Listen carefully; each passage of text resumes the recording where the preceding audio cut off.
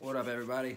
Dave with Aerosol Artworks, back to do another one. It's been a minute since I've done an intro or whatever, but just kind of been busy with stuff and life's gotten crazy and all that comes with that. But just want to take a quick second, talk art for a second. If you don't want to listen to any of this and just get to the painting, just skip ahead. Just wanted to give a big shout out to all the people inspiring me on YouTube and the other artists I'm watching that constantly are giving me inspiration and ideas and just everything from the business side to the art side, all of it. So from the beginning, sketch art, man, shout out to you, brother. You're the best, bro. I've emulated your style a ton in my early stuff and still to this day. So I love watching your videos. Thanks a lot. Porfirio Jimenez, down in Mexico, what's up, bro? You probably got some of the coolest energy, and I just love your videos and your attitude and your style, and yeah, man, you've been a huge inspiration too, and definitely have gotten me out in the studio creating sometimes when I didn't want to, so thanks, bro. Also, Ten Hun, more recently, I've been watching you, bro. Big inspiration, all the stuff you're doing. Shout out to you, brother, thank you. And Kipto with the mural stuff, dude. I love watching your murals. Ten Hun, your murals too. Both you guys are awesome muralists, and just totally pushing me into a new avenue of realizing and thinking about what I can do with paint. So I appreciate you guys. I just want to give a quick shout out. I wouldn't be here without y'all, so thank you. If you haven't checked out any of those guys, go check out their pages. They do awesome work. This is what I'm watching when I'm on YouTube, just killing time. Yeah, so this one's gonna be a canvas painting.